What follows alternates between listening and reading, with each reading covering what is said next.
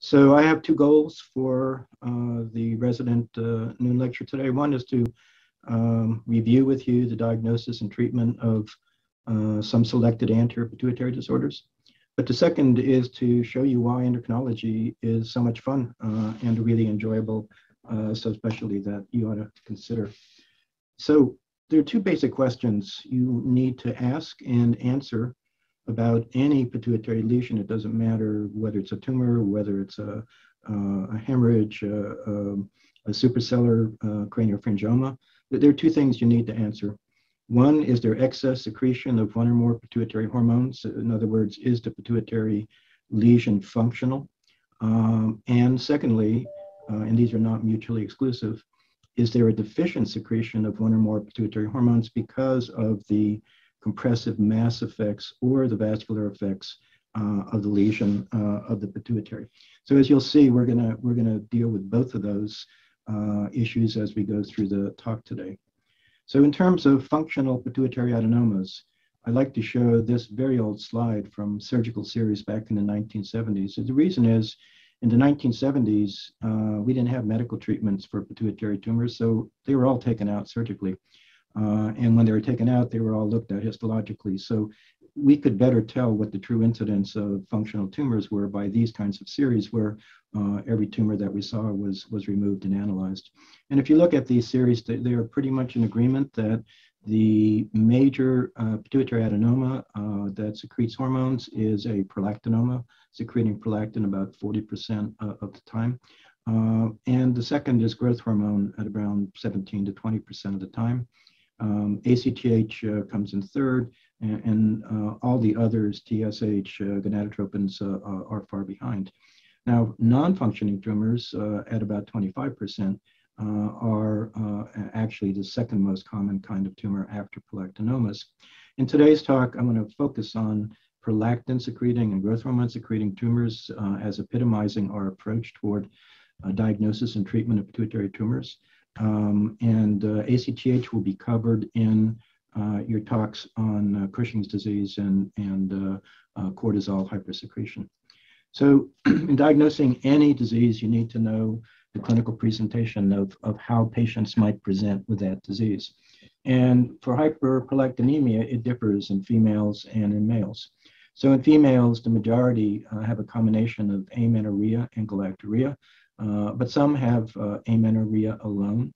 And particularly in postmenopausal females, without estrogen, you won't see any galactorrhea. So amenorrhea alone would be seen, but of course, if they're postmenopausal, they're going to be amenorrheic anyway. All the rest are relatively uncommon presentations.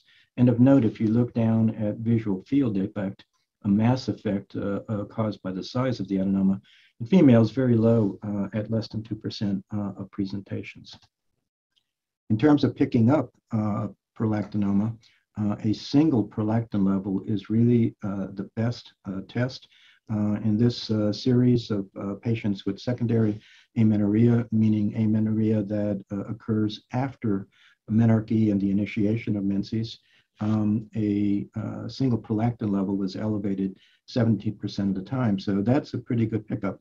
And now the OBGYN physicians are well aware of this, and a prolactin level is pretty much the first test that's obtained in any female presenting with either oligomenorrhea or amenorrhea that's secondary.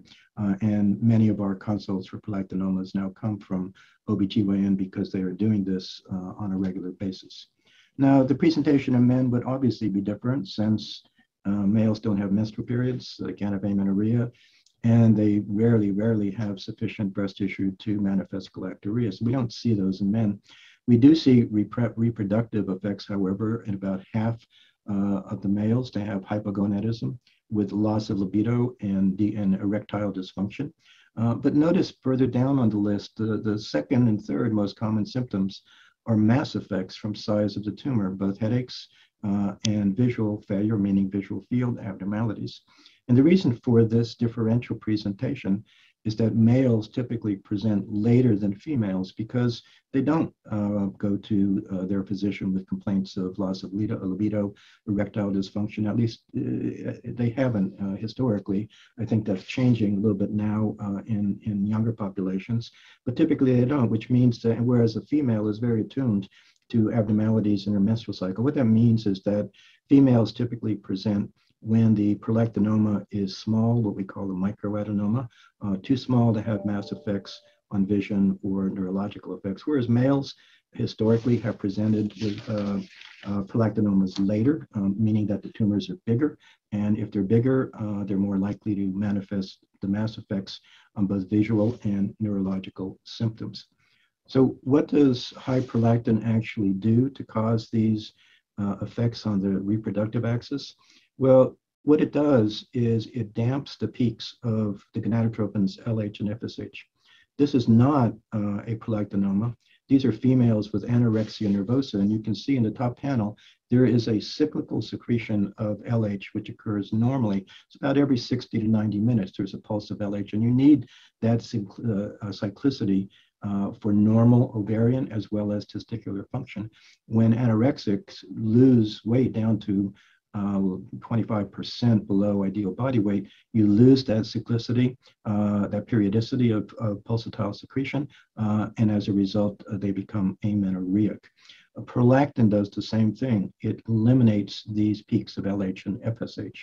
Why is it set up to do that? Well, we think it is evolutionarily protective because the worst time for a female to be fertile and become pregnant is immediately following another pregnancy, because that's the time period at which she will be, at least in the historical times before the availability of commercial formulas, she will need to be breastfeeding the first infant. So it would not be evolutionarily advantageous to survival of infants if females became pregnant immediately after a recent delivery. And this is one reason postulated for why prolactin has this effect to dampen the pulsatile secretion and shut off basically normal regulation of ovarian function.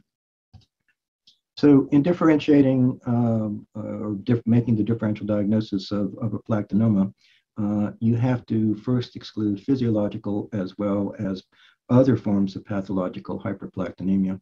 Physiological ones are listed here. The main one is pregnancy, which of course is accompanied by hyperprolactinemia in order to prepare the breast for breastfeeding of the infant.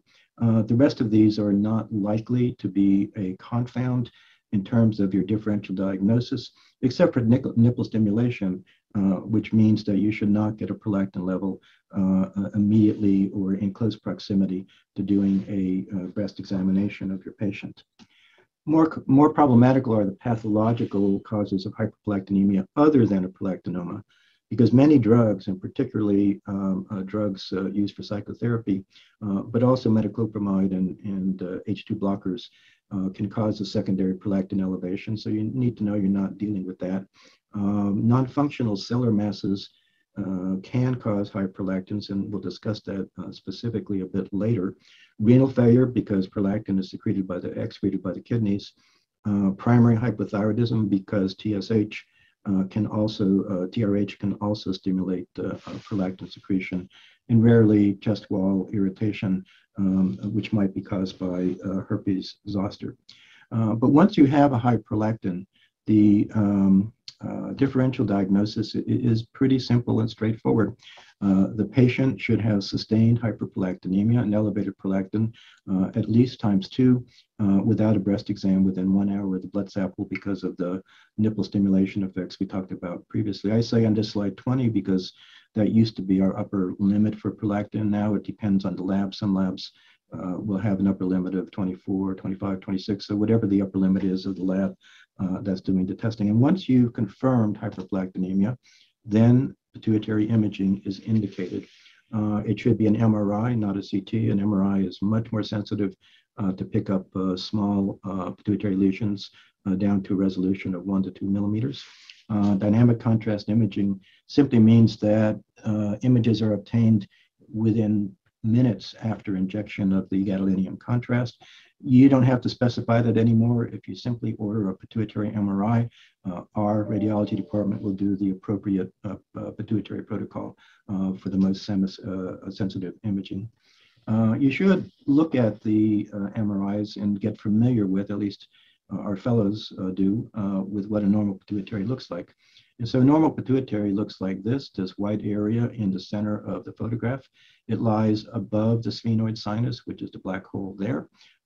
It lies in between the two carotid arteries, which are shown as the black areas there inside the cavernous sinus. If on the right cut, you can see the pituitary stalk connecting it to the base of the brain. And right here is the optic chiasm right above the sella, which encompasses the pituitary. So notice that the pituitary here is white. The rest of the brain is gray. This is a post-contrast image. And the reason the pituitary is white on the, after contrast is the pituitary has no blood-brain barrier. The brain does, so contrast is kept out of the brain, but not the pituitary. So you can always tell what the pituitary is simply by making sure you're looking at a post-contrast image, in which case it will be clearly differentiated from the rest of the brain. So that was a normal pituitary. What's an abnormal pituitary? Well, there are different indications that the pituitary is abnormal. An upward convex surface is one. The surface of the pituitary, if you draw a line across the two upper loops of the carotid artery, that should be pretty much the top surface of the pituitary. And usually it actually dips down a little bit into the diaphragm, into the sella. So we say at that point it's concave downwards. This one is convex upwards, suggesting there is a mass inside the pituitary. And here's the optic chiasm. Normally there's about a 1 centimeter area of CSF between the top of the pituitary optic chiasm. In this case, you have optic chiasmal encroachment. The pituitary is encroaching on the chiasm. It doesn't mean it's compressing the chiasm at this point, but it's getting close. And rather than a homogeneous white area of the pituitary, this is heterogeneous, and it suggests that there is an abnormality in the sella, whether you can see a definite tumor or not. So again, normal MRI, I just showed you that. You'd have no problem saying this is not a normal pituitary on the MRI. This is a big lesion. That's a macroadenoma greater than 1 centimeter. When you see that on an MRI, and the best images to see pituitary adenomas are on the coronal views shown here, then obviously there's no question that there's a pituitary adenoma. But it's not always that easy. Sometimes it's more subtle, especially with the microadenomas less than 1 centimeter. Here's an example of a pituitary.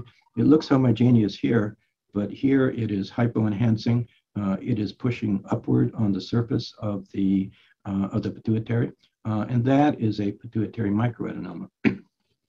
Importantly, you have to use different criteria for a pituitary lesion than for the rest of the brain. So when you're looking at an MRI and you're looking for a pituitary tumor, for a neurological tumor inside the brain, you're actually looking for an area of increased contrast inside the non-contrast brain. Since the pituitary has no blood-brain barrier, the opposite rules apply here. You're looking for an area of decreased enhancement within the normally white, bright, post-contrast pituitary. So again, you're looking for different characteristics on the MRI for a brain tumor versus a pituitary tumor. Now, in terms of interpreting your prolactin level, I said you need the prolactin to be elevated 2 times above the upper limits of normal. What actually is the prolactin level that identifies by itself that this is a prolactinoma? Well, we take a cutoff of about 200. And why is that? Because 200 is about the maximum amount of prolactin that a normal pituitary can secrete. And the maximal secretion occurs at the end of pregnancy. You can see the increased prolactin secretion throughout the pregnancy, peaking in the last trimester. So once you see a pituitary or hyperprolactinemia that's over 200, then typically that means that's a prolactinoma, because the normal pituitary cannot get to levels that high, regardless of whether it's a drug-induced or hypothyroidism-induced or pregnancy-induced. So we take that as a cutoff. Obviously, 201 is not going to cut it. But if it's significantly above 200, then you can reliably conclude that's a prolactinoma and not a prolactinoma caused the hyperprolactinemia.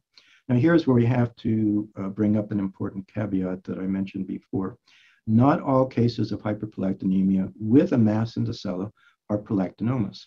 So macroadenomas with prolactin levels under that 200 cutoff should be considered to represent non-functional adenomas with pituitary stalk compression.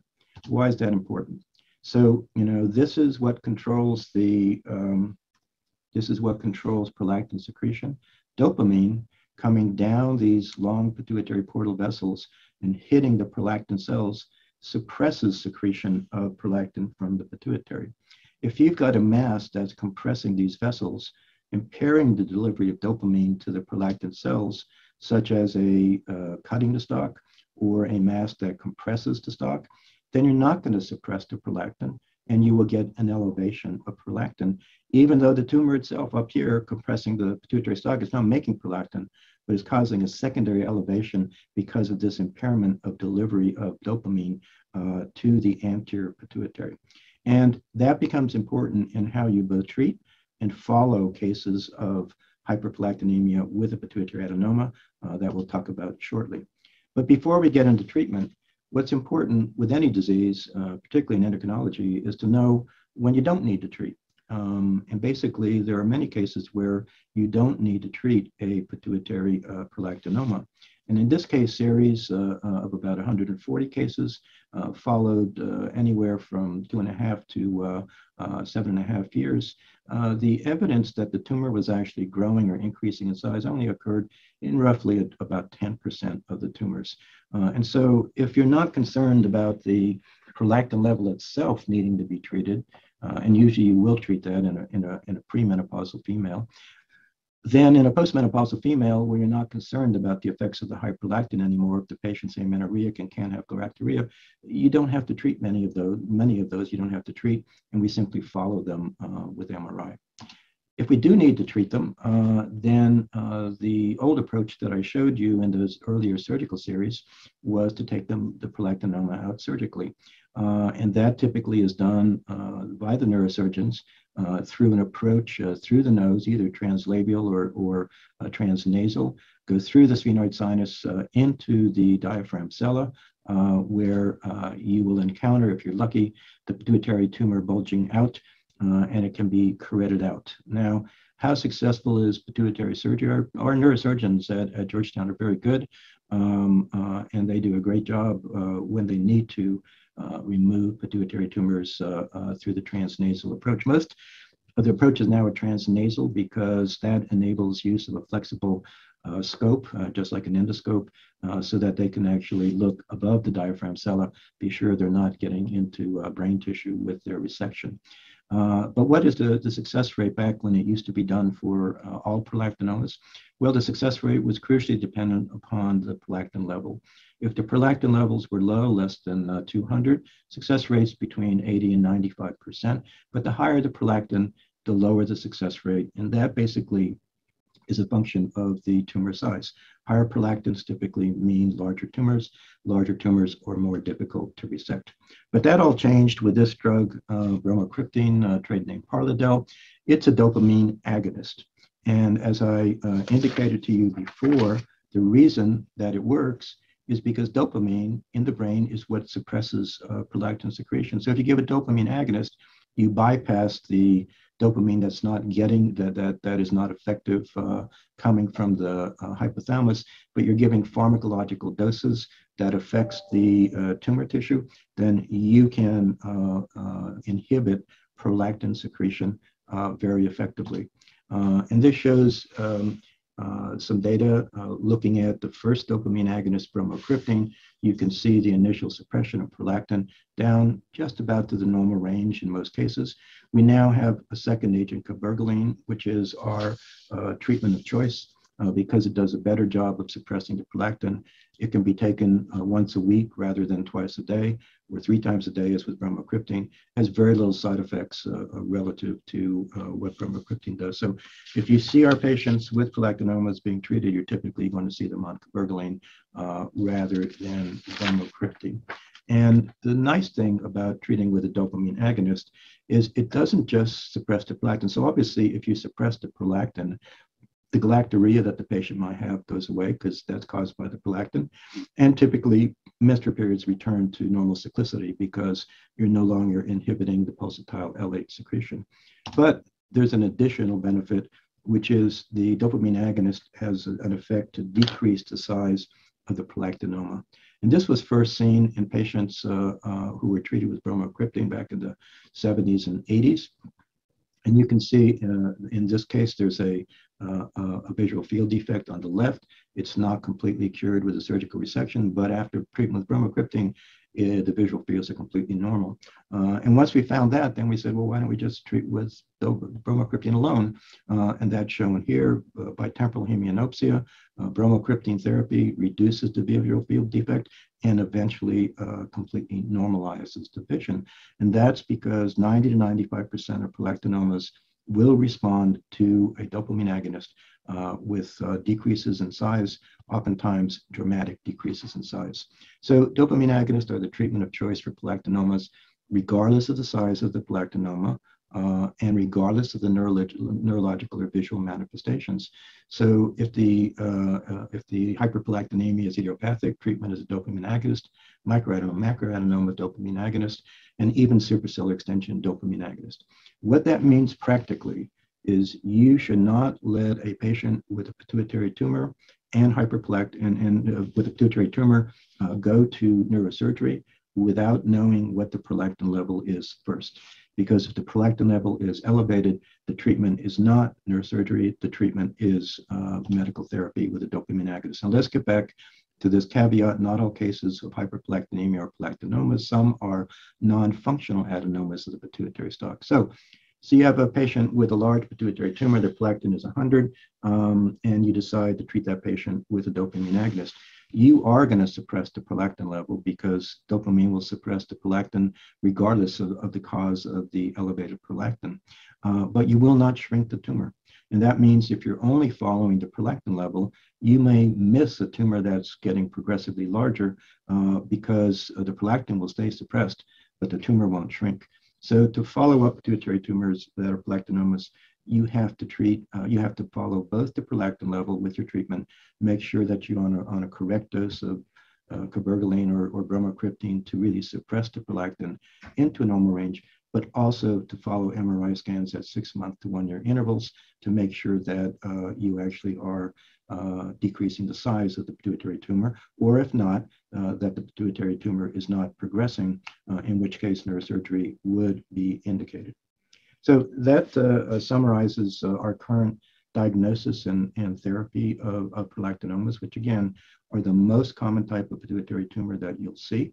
And because the prolactin level is easy to get and cheap, you should not hesitate to obtain a prolactin level in any female with otherwise unexplained menstrual irregularities, and particularly with amenorrhea, even if they don't have galactorrhea.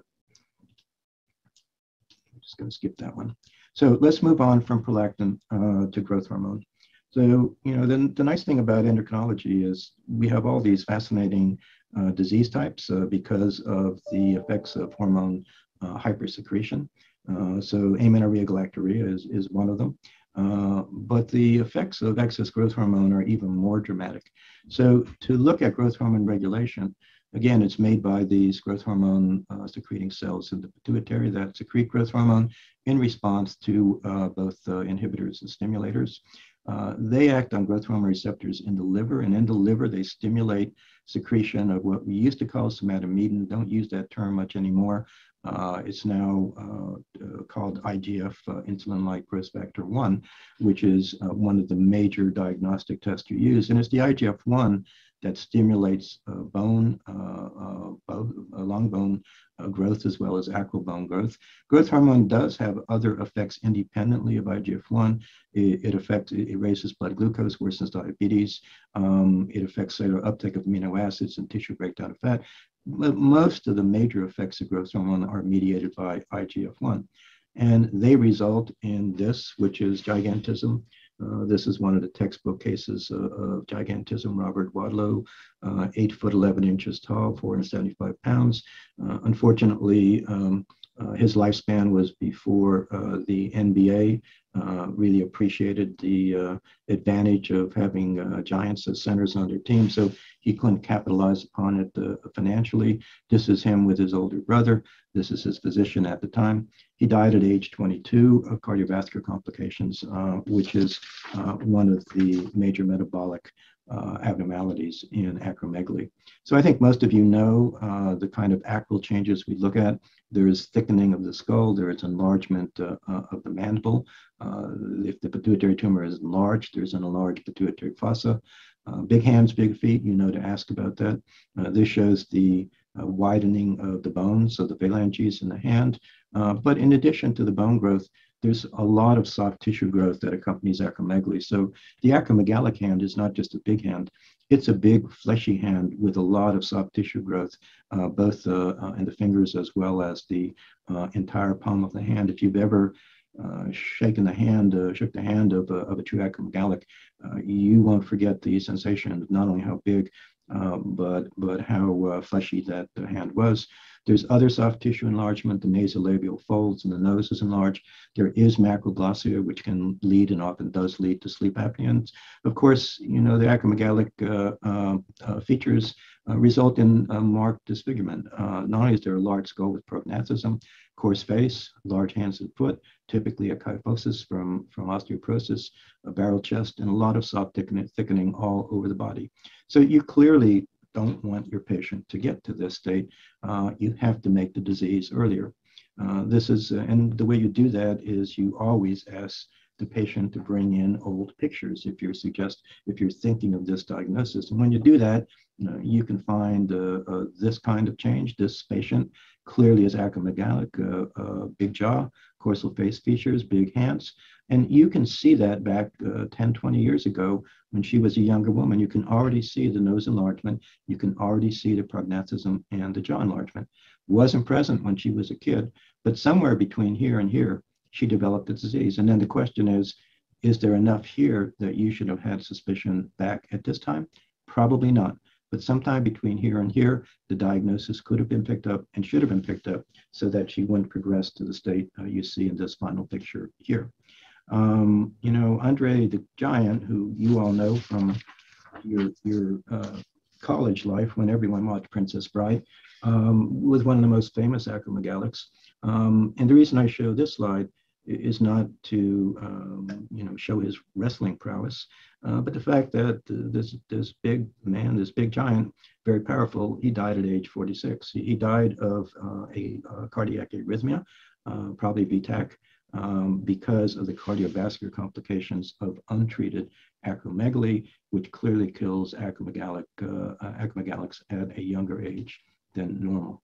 So initial presentation, again, how do you make the diagnosis? There are a lot of potential indicators, but all of these are relatively low incidence in terms of using them to think of the diagnosis. 40% of cases are identified by what's called chance here. It means someone looked at the patient or the patient's x-ray and said, I think this patient looks a little acromegalic, we ought to get some lab testing. And so that's your job as an internist, as an internal medicine physician, is to have a high degree of suspicion so that you pick up cases early while they can be cured and prevent the long-term consequences, both in terms of disfigurement as well as metabolic and early cardiovascular death. So let me take you through a case where you might want to think of acromegaly. So this is, you all know Michelangelo's famous statue of David, who killed Goliath, and Goliath clearly was an acromegalic. Don't need to show, we have no pictures of him, but from the description we know he was an acromegalic. So, his his history is pretty much a negative. He looks like a pretty healthy young man. So why would we even think of acromegaly in David? Well, if you look at his head and his face, there is some frontal bossing. There may be some pragmatism, and maybe has a little bit of a big nose. Are those enough to say we ought to screen David with an IGF-1 and growth hormone level? Probably not by themselves. What really makes David fascinating for endocrinologists who study historical endocrinology is his hands. Michelangelo, he created this statue of David with massive hands. His hands they dwarf other parts of his body. And we think that the reason that Michelangelo did this was to demonstrate the power of David and the reason he was able to defeat Goliath. Regardless of the reason, I'm not telling you that David had acromegaly. I would never say that. I'm telling you, if I saw those hands, I'd screen him for acromegaly. And again, that's the way you make a diagnosis, have a high degree of suspicion. Once you have a suspicion of the diagnosis, how do you confirm it? Well, you get a serum growth hormone level and you get a serum IGF-1 level. Growth hormone is not very good by itself because it has a pulsatile secretion and it can be up and down, and you can both have a false elevation and miss a true elevation. So for screening, IGF-1 is preferred because it gives you a more integrated measure of growth hormone secretion over a 24-hour period. The gold standard is the glucose tolerance test, which normally suppresses growth hormone to less than 2. We won't do this unless one of these two screening tests are abnormal. So you do those first, and then if you need to, you can do the GTT. This is the problem with individual growth hormone levels. This is a normal person. This could be you. But then again, you probably don't get a full night's sleep, so it's probably not you.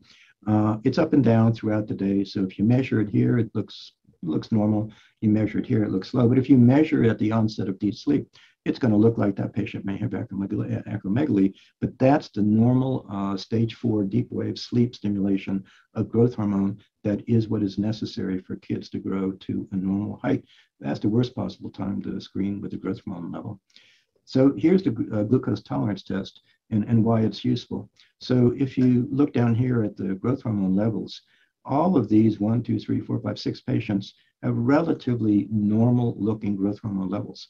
However, 5 out of the 6, 60 minutes after glucose to an elevation of 125 to 150 or 60, suppress the growth hormone to less than 2, versus the guy in red here, FS, who has not a particularly elevated growth hormone level, but it doesn't suppress with glucose. That is a diagnosis of acromegaly. So when you need to, that's the gold standard if you can't tell by the IGF-1 or the growth hormone level.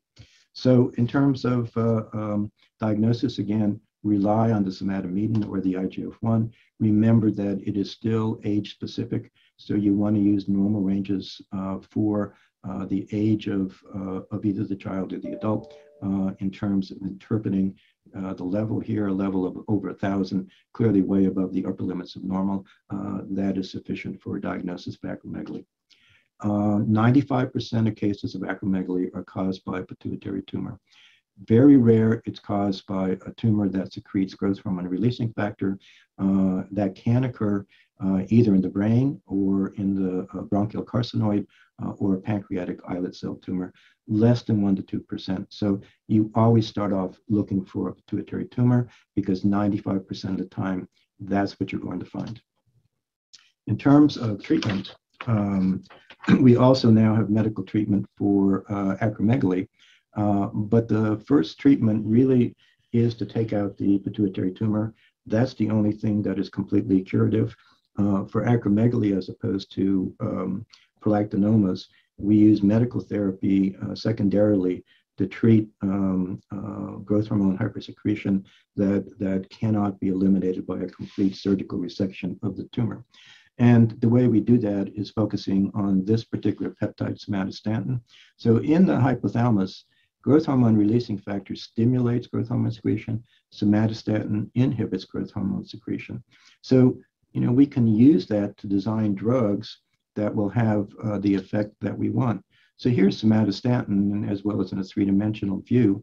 The problem with human somatostatin it's just destroyed very quickly in the blood, even if you inject it, which you have to because it's a peptide. You can't use it orally. So it really isn't a very effective treatment unless you infuse it continuously. But then sandostatin or octreotide was developed because it is a somatostatin analog. And by just taking this loop here and bridging it with a cysteine, you now have a compound that resists degradation, can last for longer periods of time, and can be used to suppress the growth hormone secretion from the tumor.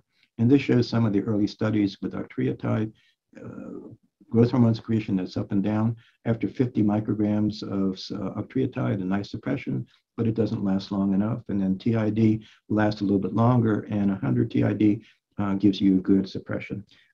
We now have longer acting preparations, octreotide, LAR, lanreotide that can be given monthly with good suppression of the growth hormone. But unlike prolactinomas, octreotide or lanreotide does not have a very good effect to decrease the size of the pituitary tumor. So unlike prolactinomas, where a dopamine agonist can shrink a prolactinoma down to almost nothing, that doesn't happen with octreotide or lanreotide. They simply suppress the growth hormone secretion. So they're very effective for long-term treatment, but they don't take the place of getting rid of the initial pituitary tumor, which again has to be done surgically. So very different approaches to these two functional pituitary tumors. A prolactinoma we will always treat medically, and surgery is second-line therapy. For growth hormone hypersecretion, surgery is first-line therapy, and medical treatment with a somatostatin analog is second-line therapy to control the growth hormone afterwards. There now is several other treatments we use for acromegaly. There's an oral octreotide preparation called Mycapssa, which has just been approved by the FDA in the last year. And we now, not now, but for a while, have had a antagonist of the growth hormone receptor in the liver called pegvisomant, which also is very effective. So we've got good medical therapy for the excess growth hormone levels and to maintain growth hormone in a non-pathological range in the event that surgery is not successful in curing the patient. But our primary approach is to go with surgery, try to get a cure of the patient without needing subsequent medical therapy. And whether that's possible or not depends totally on the size of the tumor. Many growth hormone secreting tumors are large macroadenomas, such as this. And especially if they invade the cavernous sinus on either side of the pituitary, they cannot be resected totally. Neurosurgeons will not go into the cavernous sinus to resect the tumor for obvious reasons. Once you get into cavernous sinus, you open up all kinds of bleeding into the brain. It's not a good thing to do. So if we see extension of a growth hormone secreting tumor into the cavernous sinus, we know it can't be removed entirely neurosurgically, but it can be treated with radiotherapy. So those patients, after decompression of the pituitary lesion, will be sent to Dr. Collins in our CyberKnife unit for targeted CyberKnife therapy of the tumor that's in the cavernous sinus, which will take a few years, but generally we can still get resolution of the growth hormone secretion then. So those are the two major functional pituitary tumors, prolactinomas and growth hormone secreting tumors. I've gone through the basics of diagnosis and therapy. Obviously, there are some more nuanced aspects of therapy that really need to be addressed by an endocrinologist, but you all are on the front lines in terms of making the initial diagnosis. You know, these patients are never going to get to an endocrinologist if you don't initially make the diagnosis. And that's what I encourage you to do. Have high indices of suspicion for both of these tumor types. And when you see something that looks suspicious, you know, you can get all the initial screening, the prolactin level, the initial MRI, the IGF-1 and the growth hormone level, and then consult us when you need us to help with therapy of those patients. Now, I want to close with the opposite end of the spectrum. So we've been talking about functional pituitary tumors, tumors that make too much of a pituitary hormone. But remember that pituitary tumors particularly when they get to be this size, the size of a macroadenoma. They can also cause hypopituitarism and deficiency of pituitary hormones simply because of compression of the normal pituitary gland. So a macroadenoma is defined as any dimension of the tumor is greater than 1 centimeter or 10 millimeters. Once you meet that criteria, that now is a macroadenoma versus a microadenoma. And there are two major complications that have to be considered with macroadenomas. One is the so-called mass effect of the tumor mass itself, and it can cause a variety of neurological problems. One is headache, simply because if the tumor presses up on the dura where this nerve pain receptors are, that can precipitate headaches, but that's a pretty non-specific symptom. It might be caused by pituitary tumor. Most headaches are not. If it extends backward into the pons, in the pontine area, it can cause hydrocephalus, but that's rare. The usual problem is it extends upward, hits the optic chiasm. Once it hits the optic chiasm, then it causes a loss of peripheral visual fields, which you know is a bitemporal hemianopsia, which is what you should look for if you're suspecting a pituitary mass lesion. You know, confrontational visual fields are not the most sensitive, but they can give you a clue that there's something there. And then you send the patient to ophthalmology for formal visual fields to confirm that. If it extends laterally into the cranial cavernous sinus, you can get ophthalmoplegia of nerves 3, 4, and 6, causing diplopia and defective eye movements. And then rarely, if it extends downward through the sphenoid sinus, it can open up a rent in the base of the brain to cause a CSF leak. So all of those are mass effects, have nothing to do with hormonal abnormalities. But if the tumor is big enough to compress the normal pituitary, whether it is a pituitary adenoma or a craniopharyngioma shown in this picture, it can cause deficiencies of all of the other pituitary hormones. So it can cause deficiencies of TSH and secondary hypothyroidism, secondary adrenal insufficiency, dwarfism if it occurs during childhood and impairs growth hormone secretion, obviously hypogonadism in both males and females. Rarely, if it's really big, it can cause diabetes insipidus because of impaired secretion of ABP from the posterior pituitary. So if you are evaluating a patient that has a macroadenoma or a large lesion, you want to evaluate not only the potential mass effects, but also the effects on pituitary hormone secretion. So there are two ways to do that. The most sensitive way, the way that we don't do much anymore because of both reimbursement as well as logistical problems, is to do stimulation tests. So if you give the hypothalamic hormone that causes LH and FSH secretion, that's gonadotropin releasing hormone, or GnRH, but it's also called in the old days luteinizing hormone releasing hormone. You give that hormone and then you measure every few minutes the FSH and LH. You can see a normal pattern of secretion, and that tells you that the LH and FSH secreting cells in the pituitary are still intact because they can respond to GnRH. You can do the same thing more indirectly for ACTH and growth hormone by giving the patient insulin, producing a hypoglycemia shown here, plasma glucose less than 40. Of course, we're going to do that in a controlled, monitored environment. And that will cause secretion of ACTH, which will stimulate cortisol. It'll also stimulate growth hormone. We virtually never do that anymore, though occasionally there's a reason to, because now you know that you evaluate this with an ACTH stimulation test in terms of adequacy of cortisol secretion.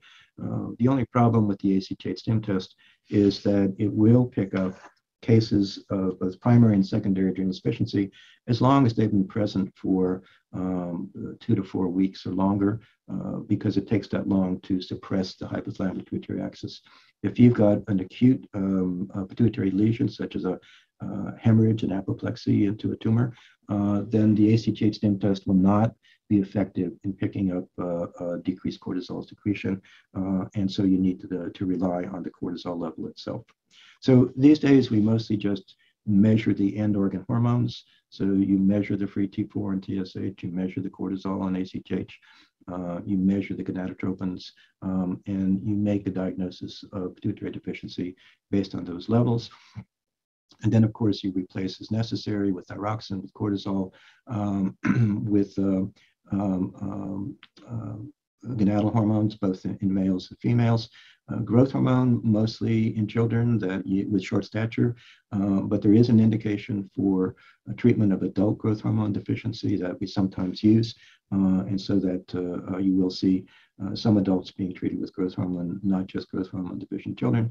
The only hormone we never replace is prolactin, because there's really not an indication to do that except in postpartum females who might have lactational insufficiency. But since we don't have a drug to do that, we don't replace. One of the things I want to leave you with is treatment of male hypogonadism. Treatment of male hypogonadism is not just for restoration of normal reproductive function, i.e. Normal libido, normal erectile function. We can treat either with depot injections, but you get this big peak and valley effect when you give a IM depot injection of testosterone. So these days we prefer the transdermal route, daily administration of a transdermal gel, and that results in a more stable normalization of the testosterone level. But as I said, the reason to do that, even in males who really have no interest in restoration of normal reproductive function, we know that both estrogens and testosterone is important for maintaining bone strength and normal bone density. And so if you look at the bone density measurements in this series of hypogonadal males, many of them, or at least a significant fraction of them, have a bone density that puts them at high risk of fracture. And when treatment is initiated and continued with testosterone, you see in almost all cases an improvement in bone density, a restoration of normal bone health. So when you're thinking about treating hypogonadism, both in males and females, remember there are important effects of restoration of normal estrogen and testosterone levels that are metabolic effects, and they are independent of whether there is a desire or need to restore reproductive function in both males and females. And just something to keep in mind as you are thinking about hormone replacement therapy in males and females.